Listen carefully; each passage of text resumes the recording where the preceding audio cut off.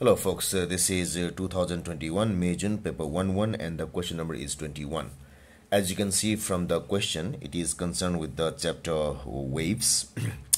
So it says that two identical waves are produced by sources at point P and Q.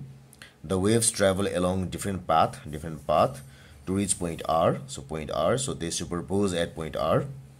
Both waves have a wavelength of 6.0 centimeter. So lambda is equal to 6.0 centimeter. The waves are in phase at point R. So that means at R they will be forming either bright region, or if it is a sound wave, they will be having high amplitude, or if it is some infrared wave, they will have a higher intensity there, and so on. So in phase, what is the phase difference between the waves as they leave points P and Q? So if they are in phase here, of same phase here, what is the phase difference at the sources here and here? So in order to find that, we must first find how many waves can be adjusted within this thing and this thing. So how many waves can be adjusted in this 80 centimeter and in this 100 centimeter? So to find that, so first let's find here the number of waves in the first path is, let us say, NPR should be equal to the whole distance by the wavelength, 6.0 centimeter. So it will be equal to, if I do in the calculator, it will be equal to, it is 13.33. So let me do it as 13 1 by 3 waves.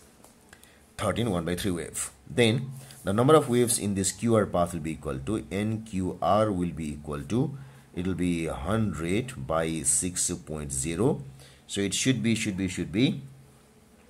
100 is 6 16 96. So it is 16, then it is then 2 by 3 waves.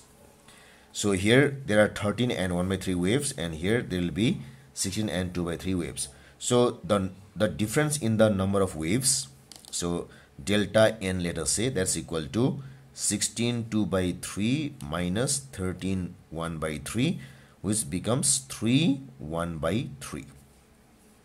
So the wave difference, the difference in wave number is equal to 3 and then 1 by 3.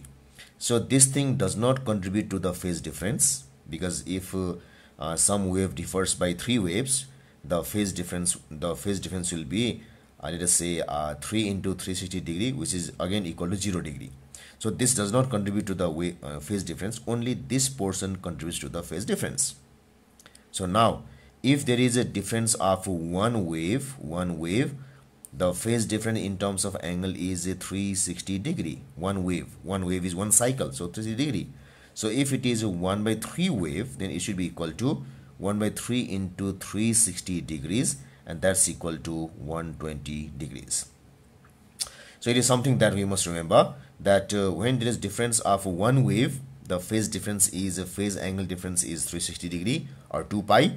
So half wave 180 degree or pi. So for 1 by 3 it is 2 pi by 3, actually 2 pi by 3 in terms of pi. So our choice number D should be the correct choice.